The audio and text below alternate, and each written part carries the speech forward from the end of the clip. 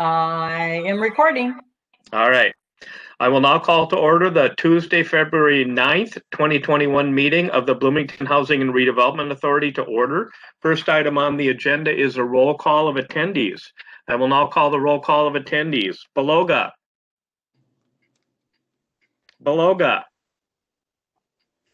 Hugheim. Present. Lewis. Present. Olson. Present. And Thorson is present. Let the record show that at least at the beginning of the meeting, Commissioner Beloga is not present. Everyone else is present.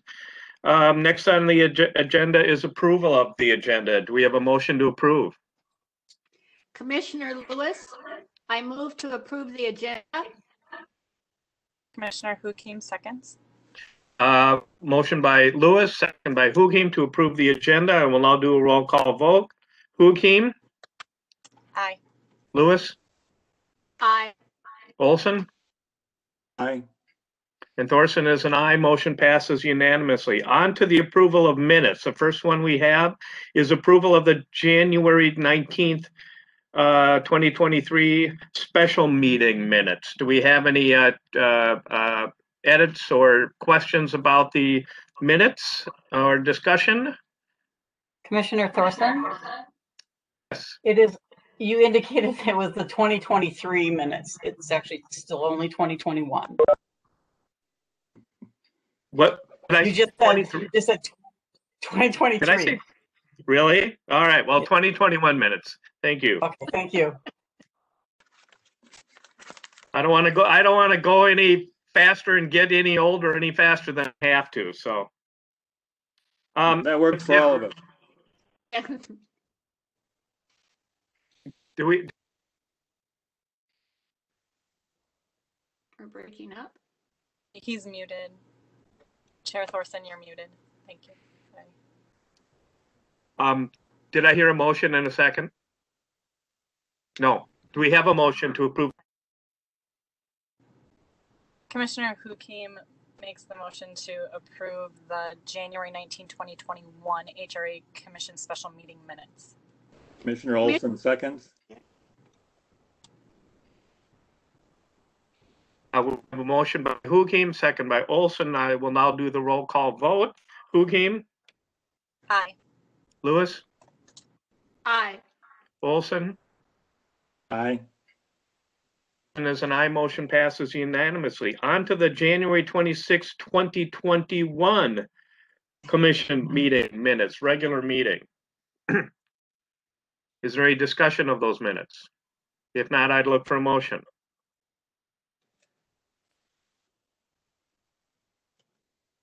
Commissioner Olson moves approval of those minutes. Commissioner Lewis, second. Motion by Olson, second by Lewis. I will now do the roll call vote. Hugheim? Aye. Lewis? Aye. Olson? Aye. Thorson is aye. Motion passes unanimously. On to organizational business. Item 4.1, strategic planning continuation special meeting scheduled. Are there any comments on that? Chair Thorson, Erica Coleman, HRA Administrator. This is just reiterating and going through that we have scheduled the special session for the strategic planning for next week, February 16th.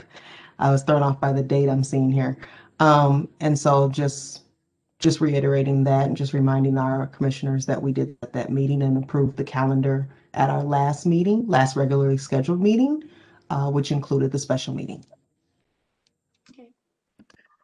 Thank you for that. And it is, again, I would encourage everyone to attend it. And it's a very important meeting.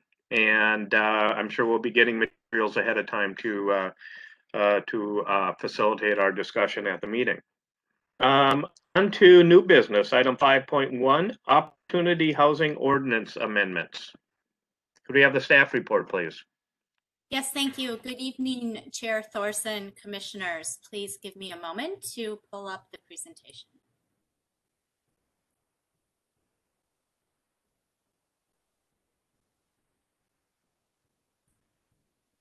I suppose I have to remember to share my screen first. Oh, can you see it already? Can see it. I could. I can see it. Yep, I can see it. Everyone can see it now? Great. Thank you.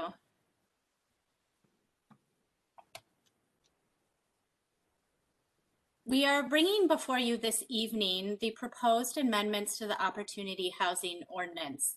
They're being presented tonight to the HRA for a approval and recommendation to the City Council to approve. They will go to the Planning Commission on February 25th and the City Council on March 8th. This timeline is important. We very much hope that the City Council will approve the ordinance changes in March because we have 8012 Old Cedar, the Reuter Walton proposed development coming through in March and April, and it's imperative that the ordinance changes that allow them to build a 68 unit development on a smaller lot at 80th and Old Cedar,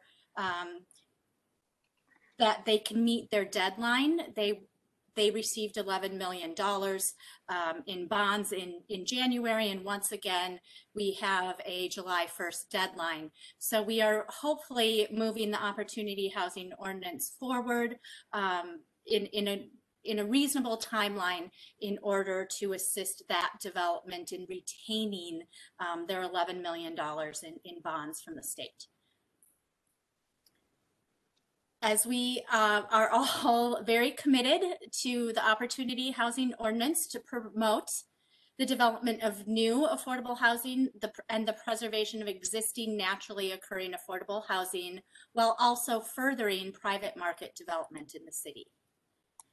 The ordinance was adopted, it was set forth by the City Council and adopted on February 25th of 2019, amended in August of 2019, and as you all know, launched on September 1st of 2019. The Opportunity Housing Ordinance annual report to the City Council was presented on August 10th, 2020, along with additional joint study sessions with the Housing and Redevelopment Authority on September 21st and October 22nd. Those are the main conversations that led to the proposed recommendations that are before you this evening, along with previous community engagement sessions with the Bloomington Housing Action Team, both in 2020 and again today. And we also will be scheduling a meeting between now and the City Council public hearing date, hopefully with property owners through the Minnesota Multi-Housing Association and housing developers through ULI. Also last fall, Twin Cities LISC held several meetings for developers, property owners, other governments, the philanthropic sector, and Bloomington residents. So we have a lot of great feedback on the proposed changes to date. There are 4 types of proposed amendments. One are future considerations that we will, with one exception, not be discussing today or with this series of amendments. The second are minor edits. Those are typos or exchanging a may for a shall. Those are things we will not be discussing today, but the clarifications and the changes will be the topic of today's discussion. The clarifications are in the section for definitions, the opportunity housing requirement, payment in lieu, affordable housing tools and incentives, and objectives. The first clarification is to clearly define the terms for implementation and flexibility, especially affordable rents and income limits. These definitions are being elaborated on to more clearly match the HUD definition and the Metropolitan Council definition of affordable rents and income limits. And to note, this does include fees and costs in the calculation of affordable rent. This will give developers flexibility in how they cash flow and finance their projects, while at the same time ensuring that our affordability requirements and outcomes are met. This is 9.4 in the definition section. 9.6 is the opportunity housing requirement. Staff recommends that new multifamily residential units include newly constructed, converted, or infill development. This allows for the development of housing converted from commercial, office, hotel, or other uses. 9.09, payment in lieu. Staff recommends further defining how and when the developer make a payment of the fee in lieu, and also defines that the payment of the fee in lieu is deposited in the Affordable Housing Trust Fund for future development, preservation, or writing the cost down to a lower, deeper income level. This provides the city with additional assurance of receiving the fee while allowing the developer to retain the funds during the construction period of the first phase as needed. This is not, that is just a clarification, not a major change to the ordinance. There is an important future consideration, however, and that is that the current payment in lieu rate is $9.60. This was set by the economic impact study, and staff is recommending that this be updated every 3 to 5 years to ensure the city is capturing eligible costs. We did have a conversation with Bay Area Economics regarding the updating of the payment of the fee in lieu. In addition to the 3 to 5 years, there could be some major shift in the housing market that would necessitate a revision as well. But even in the pandemic, affordable housing development is going strong. And this is something that we do not think needs to occur every year. 9.15, tools and incentives. This would allow the city council to approve any additional combination of measures that would increase the number of units that are affordable, but may currently deviate from requirements outlined by the Opportunity Housing Ordinance. Once again, this would be by City Council approval. 9.36, objectives. One of the most important objectives of the ordinance is that the affordable housing units are integrated throughout the city as well as throughout proposed developments. This clarification also adds that the affordability of the unit sizes proposed be integrated in whatever bedroom types the development proposes. So if there are 3 and 4 bedroom units in the property as a whole, there must be 3 and 4 bedroom units that are affordable as well. And this more clearly clarifies, of course, the city and the HRA's intent to potential developers. Moving on to the changes. There are changes in the opportunity housing requirement, changes to the tools and incentives, changes in the financial incentives, changes to the height bonus, the parking reduction, enclosed parking space conversion allowance, alternative exterior materials allowance, and the storage space reduction. The first change is to the opportunity housing requirement. Staff recommends that for new single-family residential developments, that they must be affordable at 115% AMI instead of 110% AMI. This does not mean that the HRA and the city will not continue to work with developers to provide single-family home ownership or residential opportunity at a much lower AMI.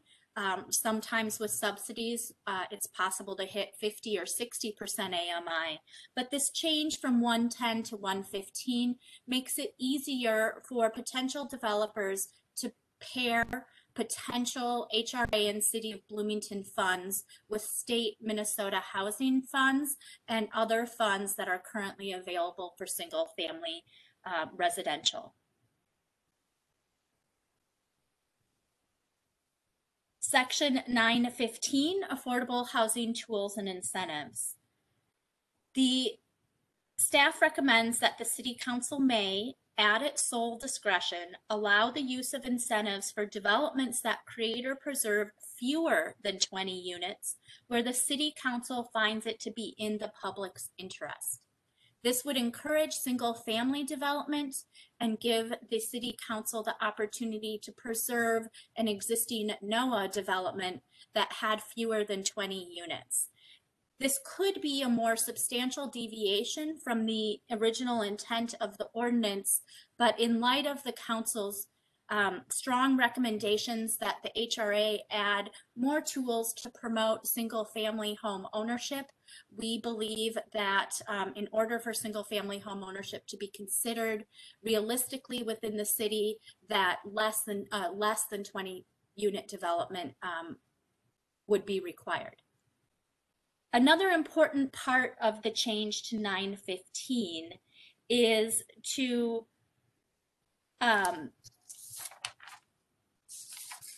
allow developments to seek flexibility through the ordinance by submitting an affordable housing plan, which is already required, outlining unit counts, flexibility measures, guarantees of affordability that would be, as is now, approved by the community development director and recommended to be considered for approval by the City Council.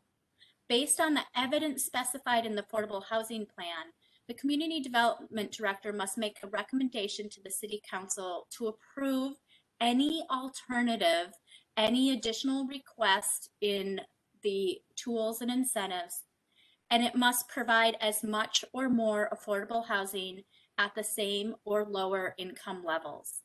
Once again, flexibility is in the spirit of the ordinance, and this allows the City Council to adopt those recommendations for a particular development at its sole discretion.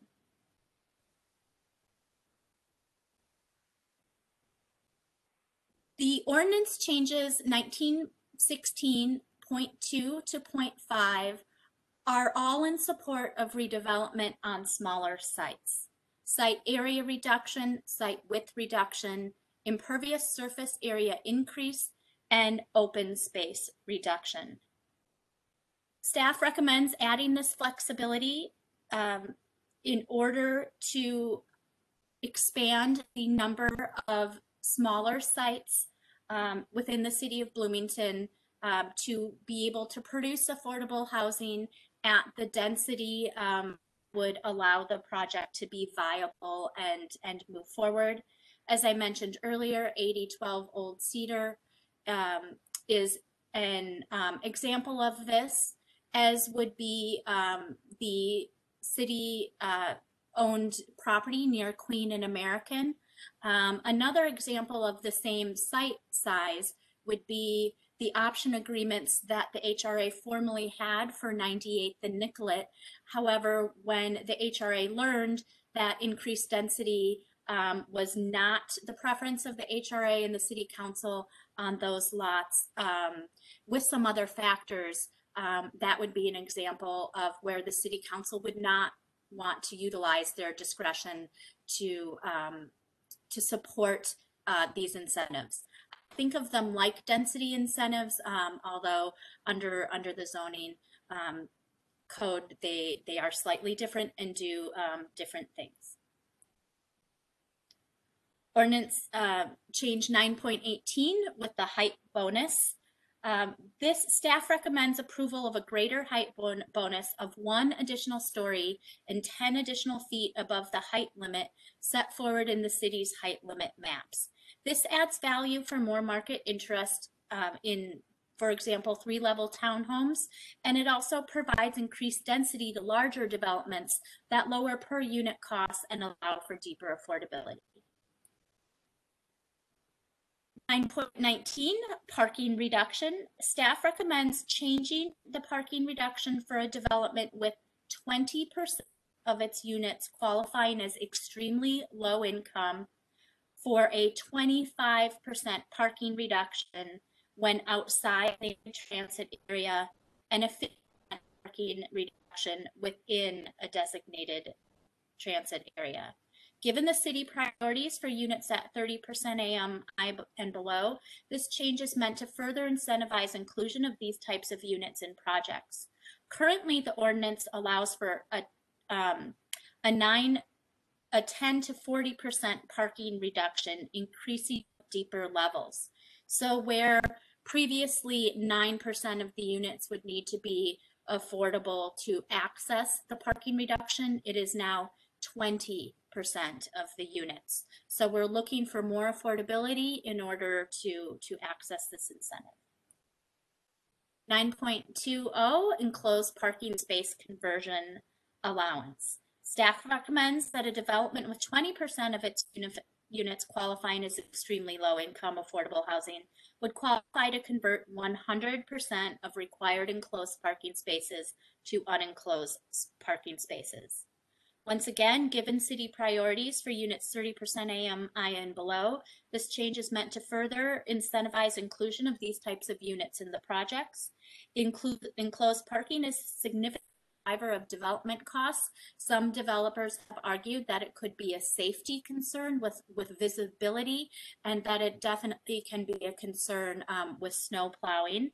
And just to note, the City Council supported this change for Lindale Flat. 9.22, alternative exterior materials allowance. Staff recommends adding engineered wood to the list. 9.23, storage space reduction. Staff recommends further flexibility for units with 20% of the units affordable at 50% AMI or below, including the 30% AMI category, to reduce storage space requirements by 75%. Given the city's priorities for units at 50 and 30% AMI, the change is meant to further incentivize those types of units. Developers also report a significant reduction in requests for storage space, and that existing storage space is underutilized. Many developers are working to incorporate much more storage space inside the units as well, which is deemed to be more secure and more accessible.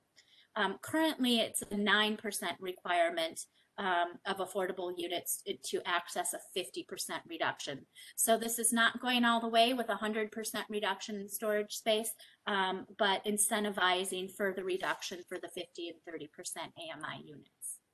And with that, I would be happy to take any questions. Thank you, Ms. Shulquist.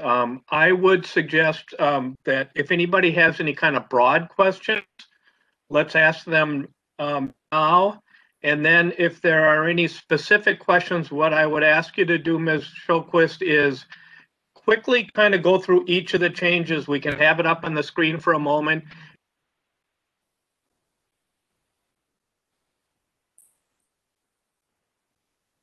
Mr. Chair.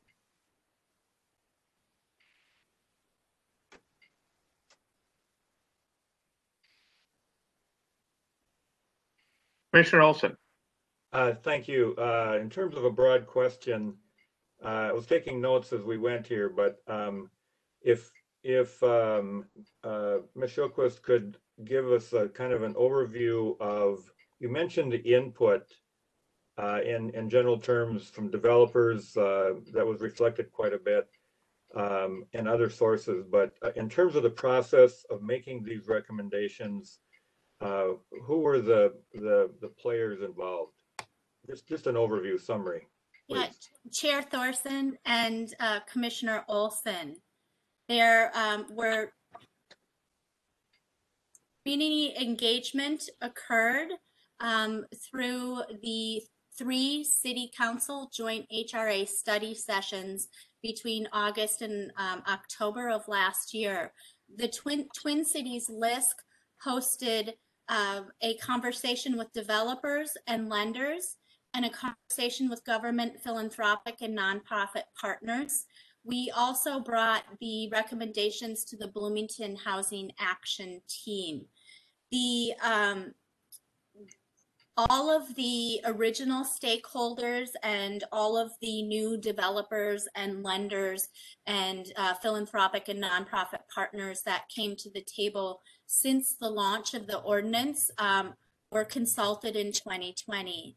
Additionally, we presented this information today at the Bloomington Housing Action Team, and we are working with the Minnesota Multi-Housing Association to bring together another meeting with property owners and the Urban Land Institute to bring together another meeting with housing developers. We will also, when the ordinance changes are published on Thursday, we will send out an email to all the former list of stakeholders from when the Opportunity Housing Ordinance was launched. And I must say that I am constantly getting feedback from property owners and developers regarding current ordinance, how well it's working, and then also had received these minor recommendations for some clarifications and changes. Thank you. Quick question following that. So there are going to be there are at least a couple of other stakeholder meetings coming up. Is that correct? Yes, I'm working with both Minnesota Multi-Housing Association and the Urban Land Institute to try to encourage more attendance. It's my personal belief that the developers and the property owners prefer speaking to us one-on-one than coming together. But I do think it's important to provide that forum in addition to, working with the property owners and housing developers and of course our philanthropic partners and funders. Thank you. My follow-up question is, do you expect any changes to these proposed amendments as a result of those meetings? And if there are, will they be coming back to the HRA prior to going to council? If there were major changes, they would be coming back to the HRA, but I predict that major changes would be a future amendment. As I mentioned, the parking analysis that the Community Development Department and Planning in particular is leading. There's also, I know on the work plan, a discussion of ADUs, alternative dwelling units. So based on my experience working with this group of stakeholders over the past several months, I don't anticipate that anything new would come up that would be pushed forward now as opposed to more thoroughly explored between now and when when circumstances would necessitate any additional changes in the future, but not at this time. And then, did I hear correctly too that this is going before Planning Commission? Yes, it will go to Planning Commission on February 25th and the City Council on March 8th. Thank you. Any other questions of staff? Would there be an interest would there be interest on the part of the commissioner in stepping through each of these very quickly and giving us an opportunity on each one to ask questions or make comments, or is everybody comfortable with what they've seen so far? Any feedback would be appreciated. Chair, this is Commissioner Lewis. Commissioner Lewis. I'm comfortable with what I've seen so far. I would not be opposed if people wanted to go through them, but I felt it was a pretty clear presentation. Okay, that's great. I just want to make sure there's quite a bit there that if anybody wanted to go through any, with a finer look, we'd have the opportunity to do that. I do have myself a question about, I believe it was 9.15, and that had to do with approvals by the city council and community development director. I assume that those, come after discussion and, if needed, approval by the HRA board. I mean, those kinds of changes would be before our board at some point prior. Chair Thorson, thank you for that question. The approval of the affordable housing plan under the ordinance as established and now provides the community development director and this with the authority to recommend, and the city council with the authority to approve. With that said, the community development director had at this time appointed me as staff as the opportunity housing advisor. So I work with all affordable housing, whether it's the HRA or the Port Authority, to develop an affordable housing plan that is shared with the community development director, the HRA administrator or Port Authority administrator, planning manager, and many others on the leadership team within the city before it is then brought to the appropriate board, whether it would be the HRA or the Port Authority. The Planning Commission obviously is necessary not only for the affordable housing plan and the opportunity housing ordinance, but for permitting, and then on to the City Council for final approval. I believe that the HRA and the City Council have the biggest input in approving the public assistance tools and incentives out of the trust fund, whether it's tax increment financing or the Affordable Housing Trust Fund or other options that require funding. So I hope that is clear as far as the process goes. While the ordinance rests the authority in the City Council and the Community Development Director, there obviously are many boards and especially the HRA that carries the project forward, especially the HRA Commission. I saw your hand, Commissioner Olson. Thank you, Mr. Chair. Maybe I've missed something recently, but I happened, as looking through emails today, a recent posting from HR did not have a posting for a permanent fill of the Director of Community Development. I'm just wondering what the status is of that. Not a criticism of the interim, but I'm just looking for stability as we move forward. Yeah, Chair Olson, I defer to HRA Administrator Coleman on this question. Thank you, Chair Thorson, Commissioner Olson, Erica Coleman. The status of that is that they are conducting interviews for that position. And so first and second round interviews are taking place.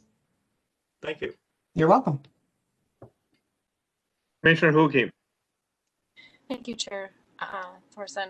I just had a little bit of a question on the height bonus. It's ordinance change section 9.18. What, and this is just maybe a stupid question, but do we know what the height bonus is currently, the height limit in the city of Bloomington? Chair Thorson, Commissioner Hukim, the existing height bonus currently allows 1 story or 10 feet, and the proposed amendment to the ordinance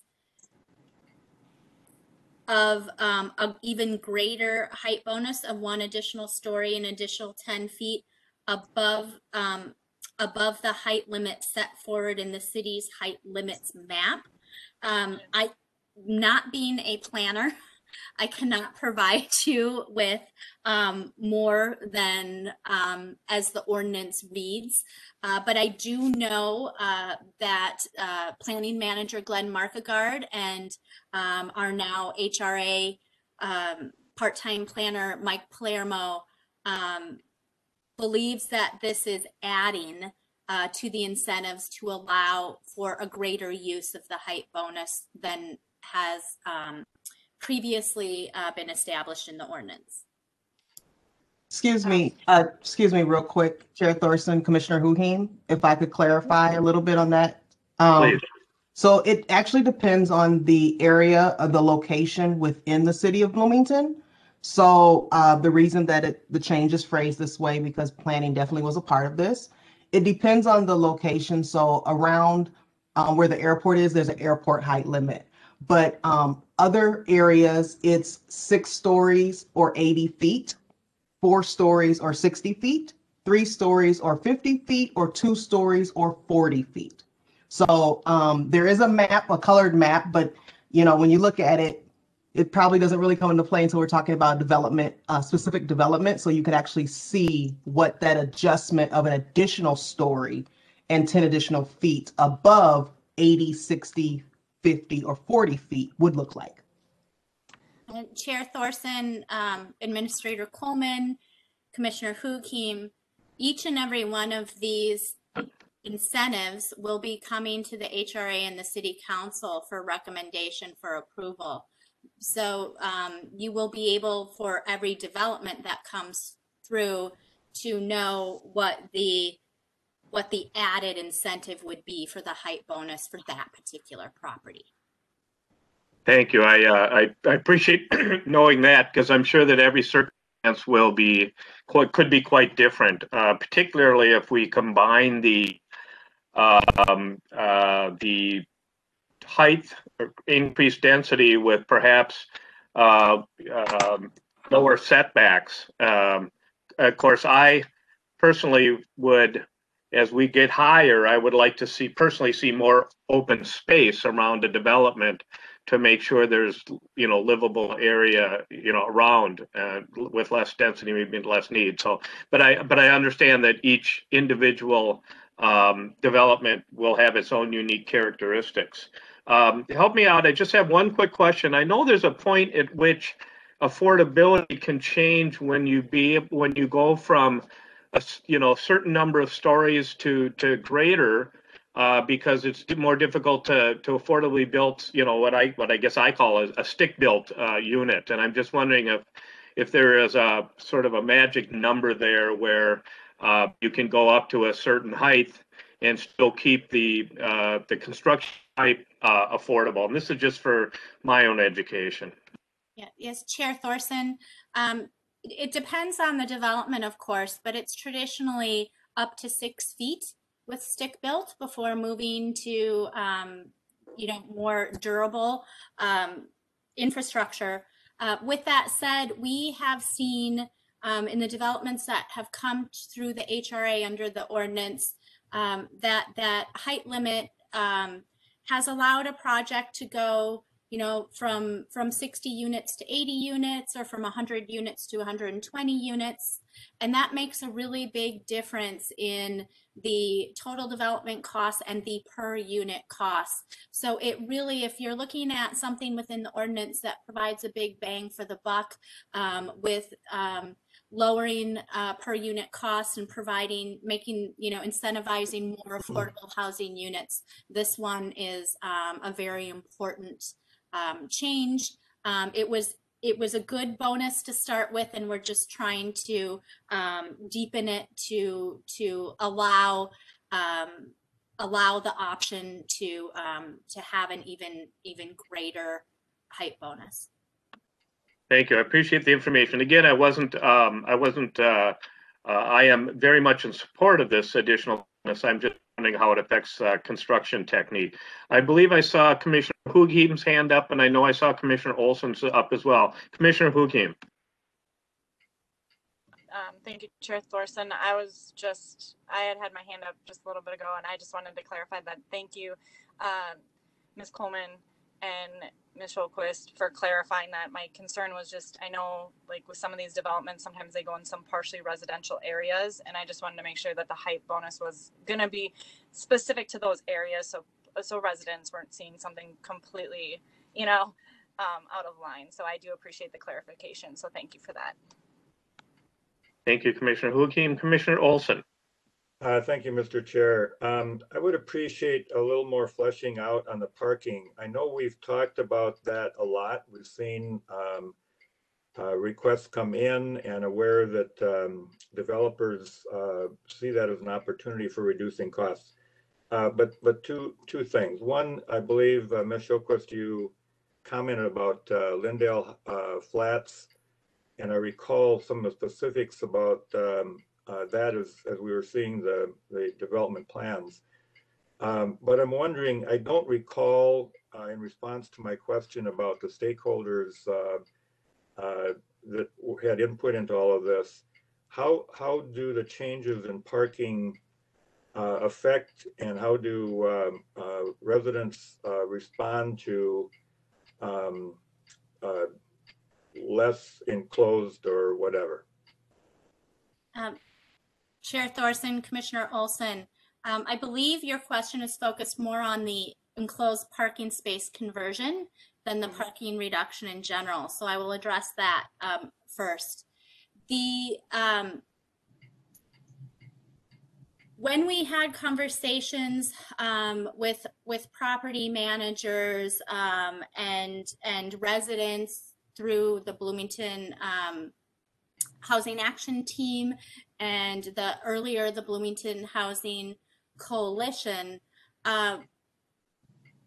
having a parking space was much more important than having an enclosed parking space, and having an affordable unit also took precedence over having an enclosed parking space. Additionally, it seemed in BHAT today and in the past, residents are often equally concerned about how close the project is to bus and light rail transit, and how often the bus service is near that development. One of the reasons we would like to focus density in certain areas, like the Gateway District and Lindale Avenue in particular, or over in the South Loop, is to try to increase density to provide more the Metro Transit to, really look at providing more alternative bus and LRT routes. So I think there's been a mix, and this raises the number of units that are required to meet this, to access this parking space conversion from 9% to 20% of the units. But it does allow 100% conversion from enclosed parking space to unenclosed parking space. Thank you. That was helpful. Thank you. Are there any further questions of staff on the proposed change? Okay. Any further staff comments? If not, we would be looking for a motion here.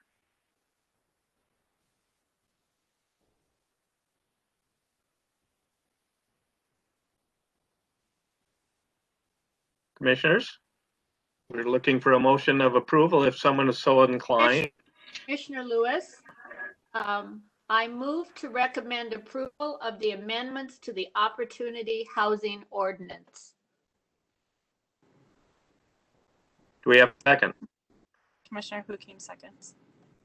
Motion by Commissioner Lewis, second by Commissioner Hukim. We'll now do the roll call vote. Commissioner Hukim.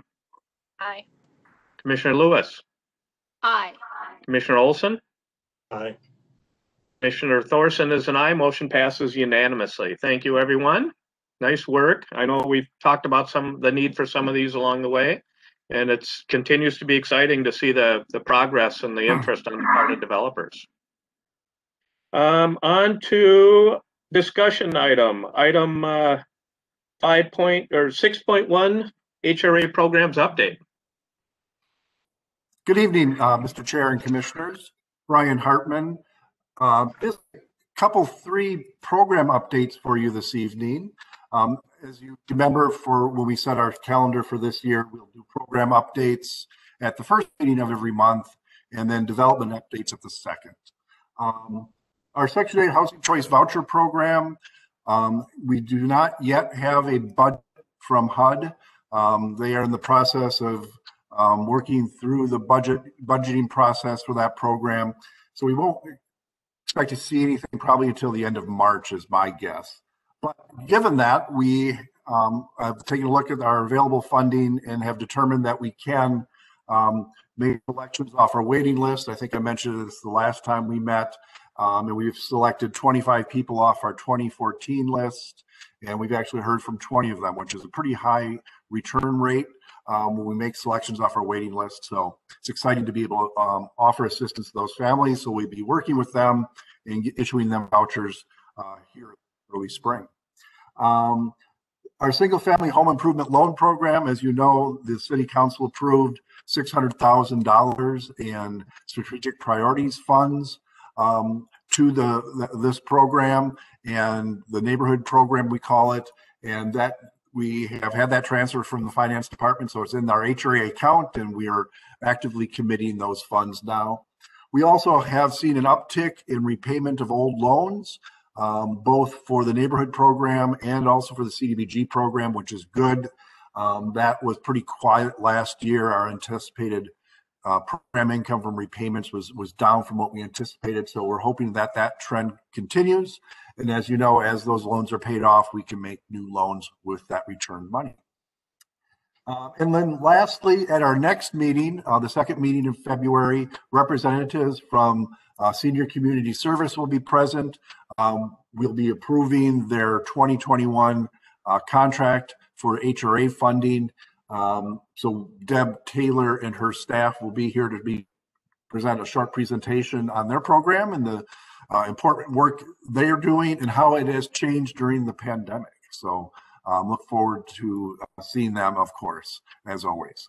So that's all I have, Mr. Chair, for program updates, and be happy to take any questions. Thank you. Any questions of staff? Great update.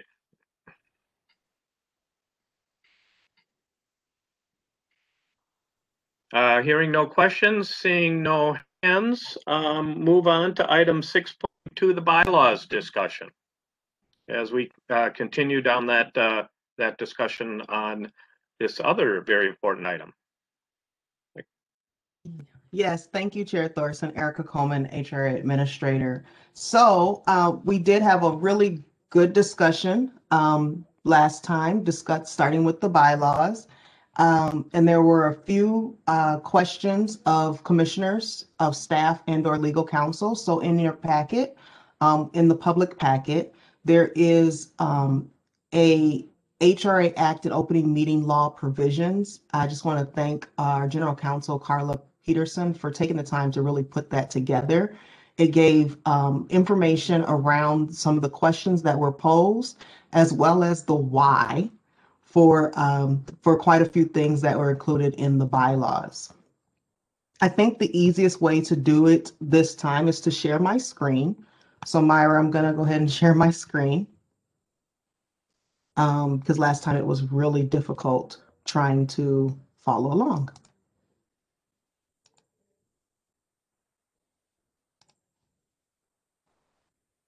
All right, can everyone see my screen? Yes, I can see it. Okay, great. Well, So, let's see. This is the marked up version that was included in the packet. You did get a PDF version of this, so it might have been a little complicated to look at. I just want to go through and show that everything that's in here is what we discussed, as well as we did add the section for emergency meetings as discussed. And the language that was added was recommended by General Legal Counsel.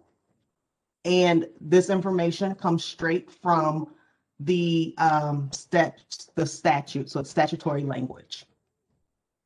And so let's see, everything else except for Section K, I do want to highlight this because it's Journal of Votes. This was also information provided by General Counsel that stated we need to have a journal of votes. And so the votes of the commissioners on an action taken in a meeting required to be open to the public must be recorded in a journal kept for that purpose. The vote of each commissioner must be recorded on each appropriation of money, except for payments of judgments, claims, and amounts fixed by statute. So that is something that has been added to the bylaws that we did not discuss, but it is statutory. And it is something that, as the administrator, I would cause to make sure it's taken care of by us on the staff side. And so it's just a notification for commissioners to know. And so we can go to right where we were. I believe we left off at Article 3, Commissioners, Officers, Administrators, Staff. And I don't believe we have an update yet regarding the appointment process. As notated here, that the mayor of Bloomington, with the approval of the city council, is responsible for appointing the HRA board commissioners. And our previous discussion was to look into that and to see exactly what is the actual process and verify the practice with the council secretary. So next is terms of service. HRA commissioners shall be appointed for a 5-year term. Each vacancy in an unexpired term shall be filled for the remainder of the term for which the original appointment was made. That again is statutory language for the 5-year term. And then we ended on city council members, that any city council member of the city of Bloomington may be appointed and may serve as a commissioner of the HRA. This is a discussion by all of the HRA commissioners. And I just want to let you know that I also have asked the city manager in terms of what does the city manager, city leadership, city council, do they have any guidance or input on either way, on having a council member as a voting member commissioner or having a council member as a non-voting member commissioner. So when I hear back, I will report back to the board about whatever input I received. So are there any questions about any of that or any of the topics from last week? Commissioners, any questions on that so far? Commissioner Olson.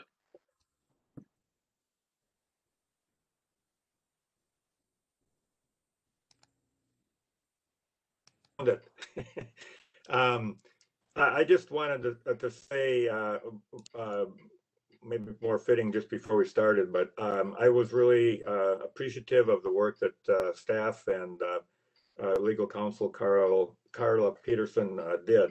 This was a lot of good work, and it's except for needing to use my glasses more often, it was very helpful how you prepared us for tonight. Thank you, including what we are going through now. Thank you. Any other? Not, we can proceed. All right, great. Thank you very much, Chair Thorson, and thank you for that, Commissioner Olson. So Section B, officers. There are no proposed changes to this section. The officers of the HRA shall consist of a chair, a vice chair, a secretary, and such other officers as shall from time to time be chosen and appointed by the commissioners. Does anyone have any thoughts, questions, or proposed changes, as staff has none? All right. Any thoughts?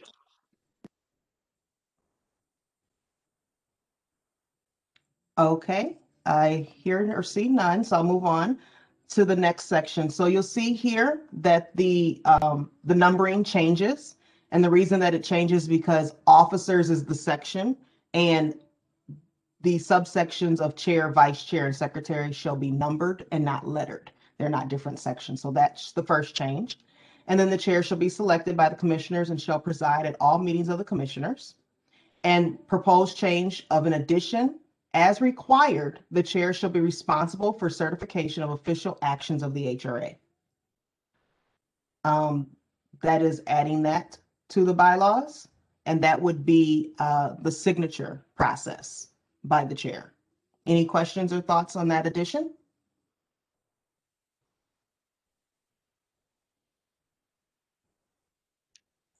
Hearing none. All right. Number 2, vice chair. There are no proposed changes to the vice chair subsection. The vice chair shall be selected by the commissioners and shall preside at all meetings of the commissioners in the absence of the chair, and shall perform such other duties as may be assigned by the commissioners.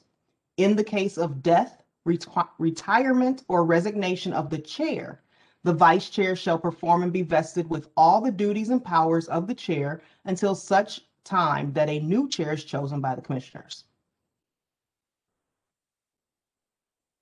3, secretary.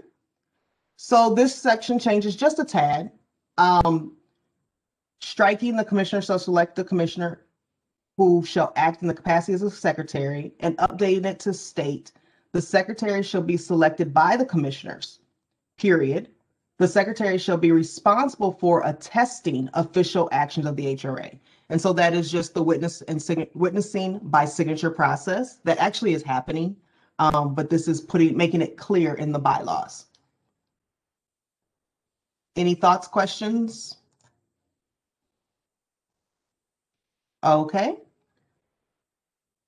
So now we'll move on to section C. The reason it's changed is because section B and then included the subsections of chair, vice chair, and secretary. So now this is section C, administrator.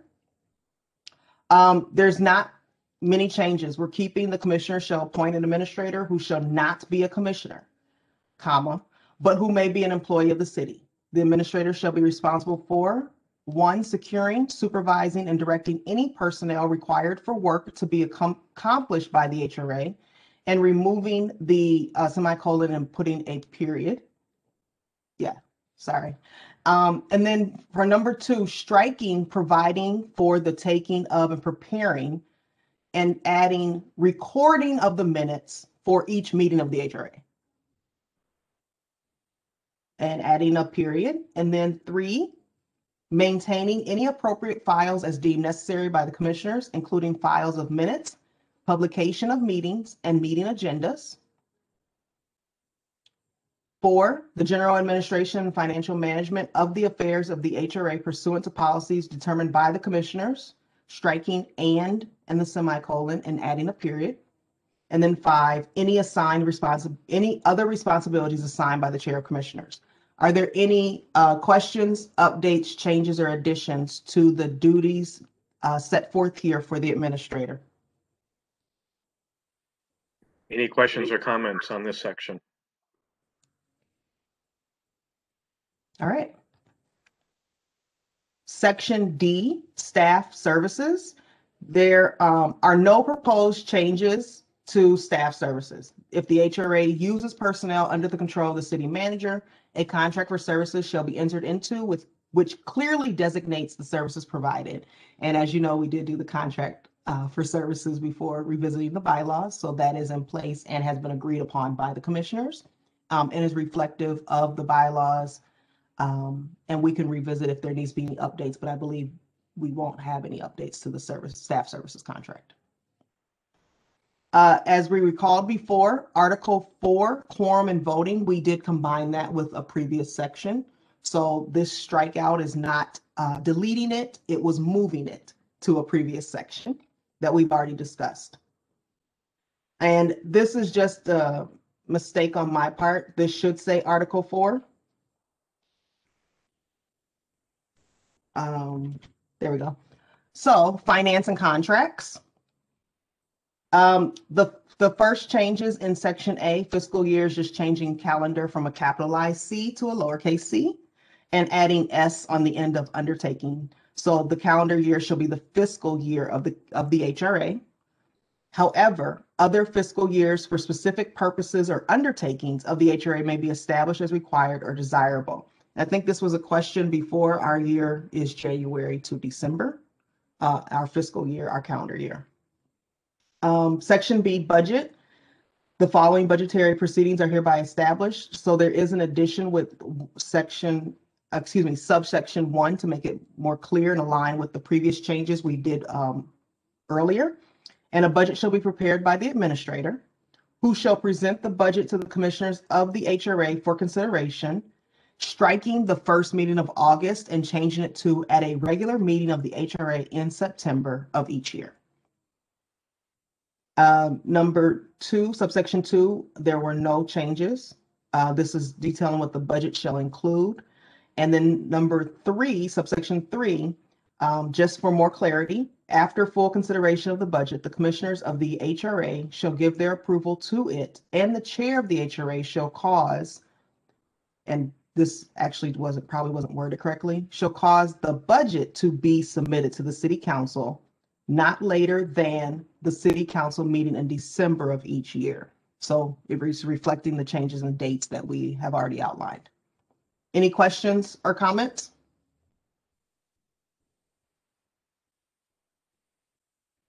Okay. Section C, there are no changes proposed by staff. This is the investments of the HRA. The investments of the HRA fund shall be the responsibility of the administrator in accordance with the investment policy approved by the commissioners of the HRA. Any questions? All right. Section D, contracts and procurement.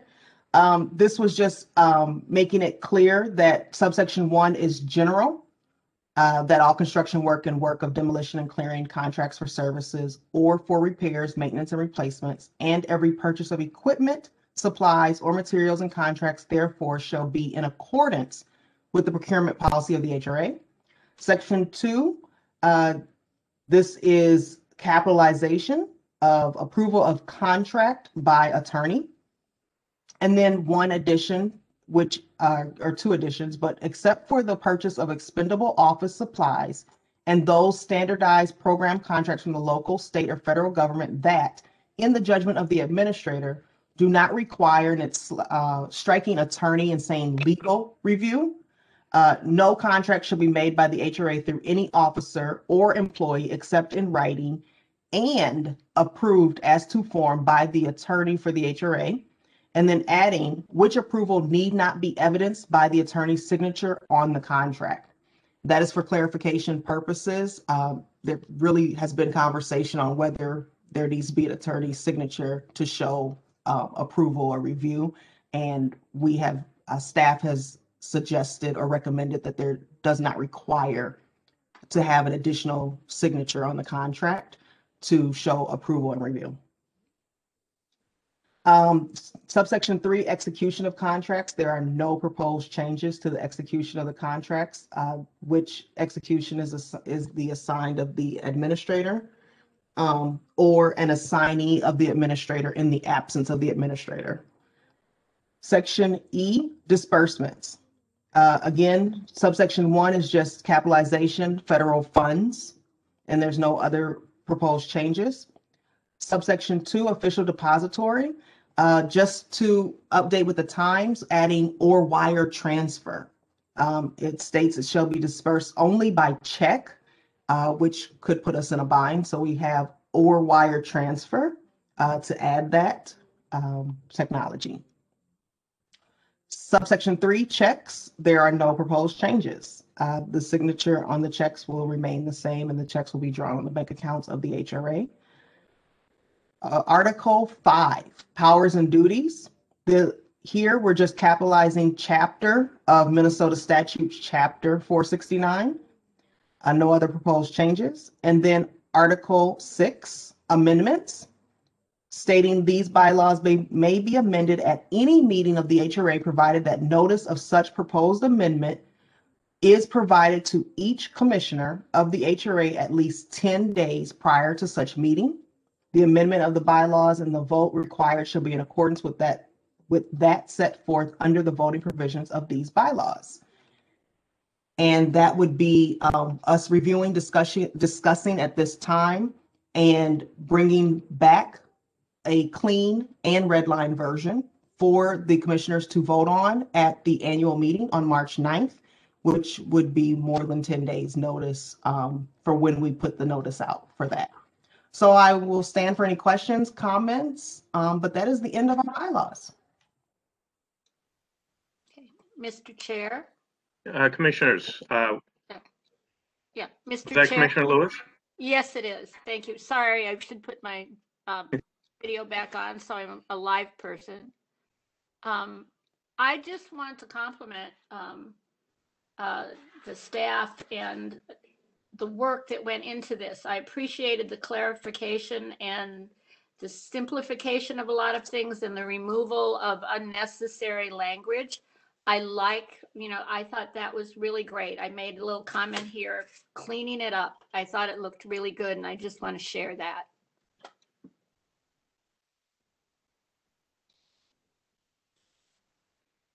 And that's it. Oh, thank you. Thank you. Absolutely. I forgot to unmute when I talked. Commissioner Olson. Thank you, Mr. Chair. I agree with Commissioner Lewis. One of the things that we spent a fair amount of time talking about was the fact that, not that we need, I mean, it's good for Bloomington to be unique for good reasons. And this could be one of them, but we have a more complicated, detailed bylaws than is apparently the norm in Minnesota. And so we talked about moving some things to policy, and I think we've done that a little bit, but I'm just wondering the moment since we've talked about that, if there could be another pass by staff and legal to just determine if there are some things that would be better off dealt with as policy. Thank you. Thank you, Chair Thorson. Commissioner Olson. Outside of what we discussed, staff has not brought forward anything else that would better fit as policy. But Carla Peterson, our General Counsel, is on the meeting, and I will ask Carla, is there anything that, in your opinion, should be a policy that we have left in the bylaws?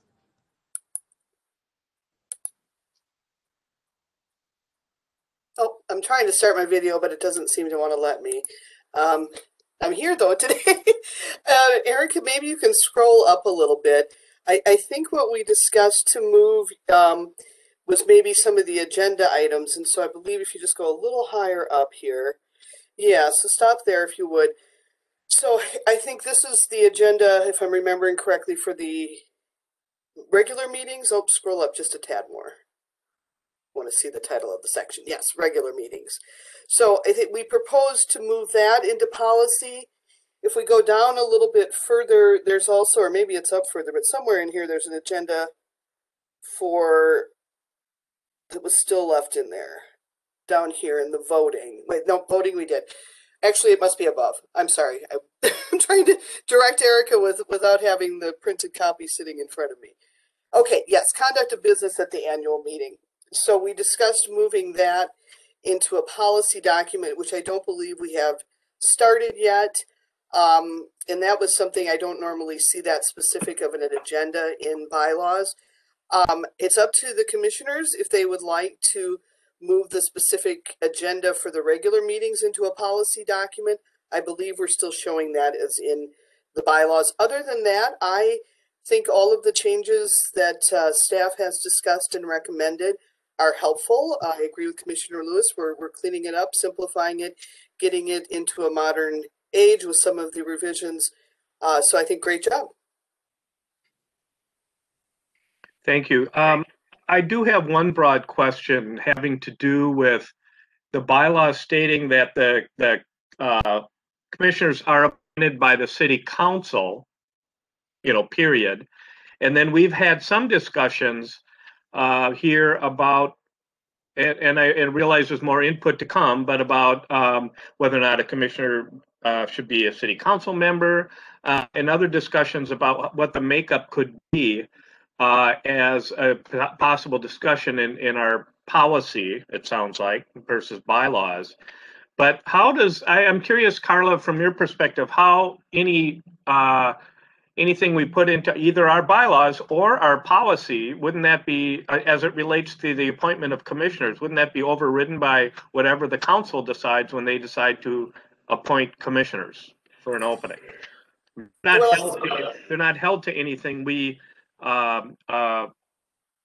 I put it into the bylaws, well, certainly in our policy. Well, I think here that the most pertinent thing is the state statute, which was included in your package, 46903 subdivision 6 specifically talks about appointment and says the commissioner shall be appointed by the mayor with the approval of the governing body. So we are not able to change that. We are able to change whether the number of city council members. We can decide that as a body as to whether we want, as Erica has pointed out, a city council member as a voting member or a city council member as an ex officio member, or whether we want to limit the number of council members. But we are not able to change the statutory provision that says the commissioners are appointed by the mayor. Although from last meeting, it sounds as though perhaps the city is not completely following that practice. And I believe Administrator Coleman indicated staff is continuing to follow up with the city on that. So we should, I think, continue to follow up with that and make sure we understand the process. And if we want to make further adjustments in the bylaws, we certainly could do that. I would suggest that would be a provision that would probably be most appropriate in the bylaws rather than a policy if we were going to define the makeup of the Board of Commissioners more definitively. Thank you. I appreciate it. I understand what's in the statute as it relates to how the commissioners are appointed. Appointed by I said council, but appointed by the mayor and approved by the council. But I'm saying, should we, as a board, decide that we want our bylaws to state that, for example, a council person would be ex officio. Can't the council, this was sort of the core of my question, given that the mayor appoints the commissioners and the council approves them, can't then the council act outside of anything we might put in the bylaws because of state statute? I don't know if I'm being clear, but that's kind of the gist of what I'm hoping to get answered. Yes, Chair Thorson, Commissioners, I believe you're asking, can we, in our bylaws, specify something that can be overridden by the City Council? I have not specifically analyzed that question, but I believe that you have the ability to specify in your bylaws, again, whether you have council members or not. From our research that we've done on other HRAs, there are certainly other HRAs in the state that provide in their bylaws how many council members can be commissioners of the HRA. So at least in practice, that's operating, but we don't know necessarily whether a future city council might choose to appoint a council member, provided we move away from that. And that they would have the legal ability to do that. Is that correct? That's correct. And it ideally, and I've done this before with other HRAs, specifically with working with a county HRA recently, the preferred practice to do what you're describing would be to have both the city council and the HRA board adopt these parameters as to the makeup of the HRA board, so that they're saying they also agree that they're only going to appoint X number of council members to your board. You agree that that's the limit on your board. And then to change that would take future action by the Board of Commissioners and the City Council. Thank you. I appreciate that clarification. Commissioner Olson, I saw your hand. You're welcome. Thank you, Mr. Chair. Following on that a little bit, there's a couple of issues that were discussed, including in the comments on the right margin, which I appreciated, that we haven't dealt with tonight. And so I know we're waiting on reports from the city administration and so on, but I think this is a time for us to resolve those, however. And I'm not critical of how city council input happens, but in terms of representation for housing and redevelopment, we really don't have provisions in our bylaws, and certainly not in our practice, to work toward having representation from people affected by HRA action. And one way that we've talked about it is in terms of going up to 6 or 7 members, And I believe perhaps a comment from you, Carla, on the right margin at one point that that's something that you could promote, and I believe, or not, I don't know if the word is promote, but to pursue, and that you indicated that it was not likely to be a controversial thing with the legislature, and that we could increase to 6 or 7 people, and that would permit us to, or the council, I guess, actually, to permit them to appoint people to this commission that could be with some guidelines about having representation. And I know, bottom line from my time on the council is that finding the best people for serving in any capacity by appointment needs to be seeking the best. And I think it's really time for us to indicate that, in my opinion, that like in some others, like on the diversity commission, that's not the right word, but and some others, that youth are one spot needs to be designated for youth.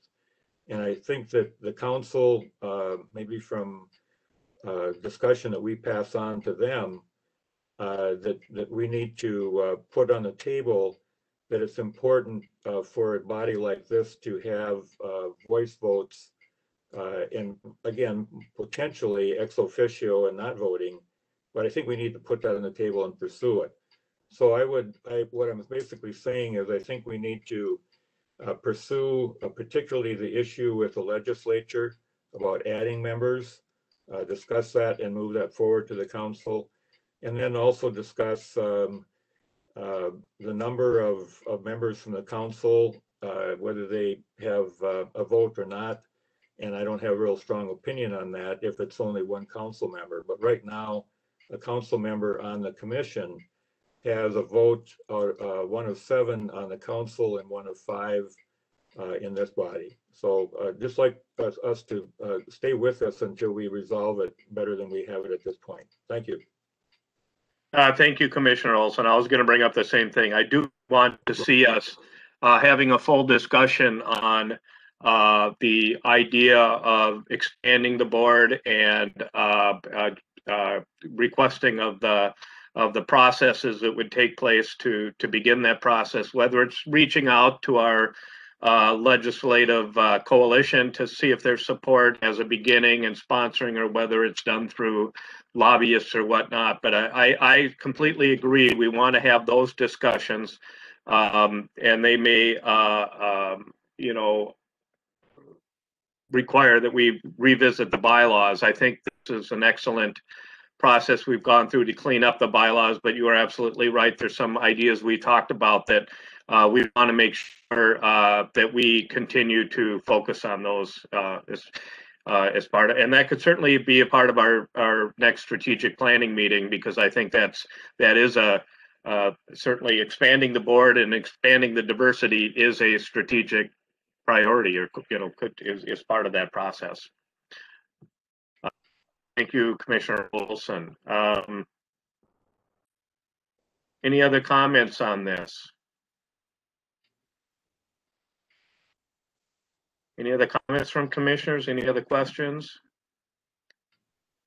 If not, this discussion will continue, and there will be a vote on the change of the bylaws at our annual business meeting, correct? No action needed tonight. Thank you, Chair Thorson. No action needed tonight, and it would be a vote at the annual meeting, but you would be made available of answers to the questions that we're able to get answers to, discussion or points of clarification with the city council and city leadership, as well as a clean and redlined version to review beforehand. Thank you. Chair? Commissioner Olson. Thank you. Thank you, Ms. Coleman. Administrator Coleman.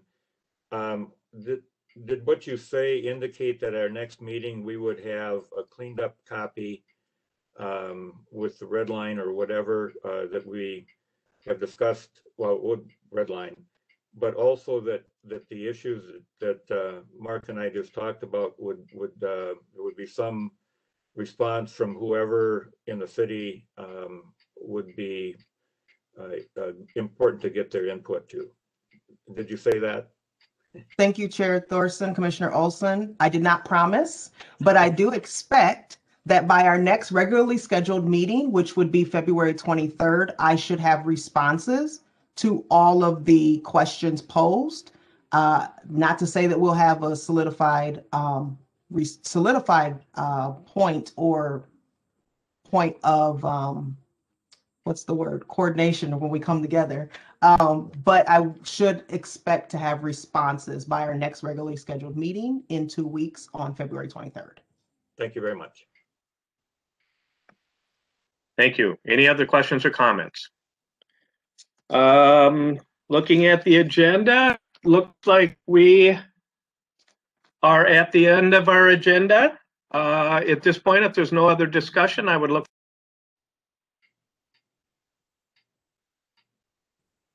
You accidentally muted yourself, Chair. Thank you. I see no other items on the agenda for this evening. If there's no other discussion, I would look for a motion to adjourn this evening. Commissioner Olson moves that we adjourn at this time. Commissioner Lewis, second. Motion by Olson, second by Lewis, to adjourn the meeting. I will now do a roll call vote. Commissioner Hukim. Aye. Commissioner Lewis. Aye. Commissioner Olson. Aye. And Commissioner Olson, or Commissioner Thorson and I, meeting is now adjourned. Thank you again, everyone. Appreciate it.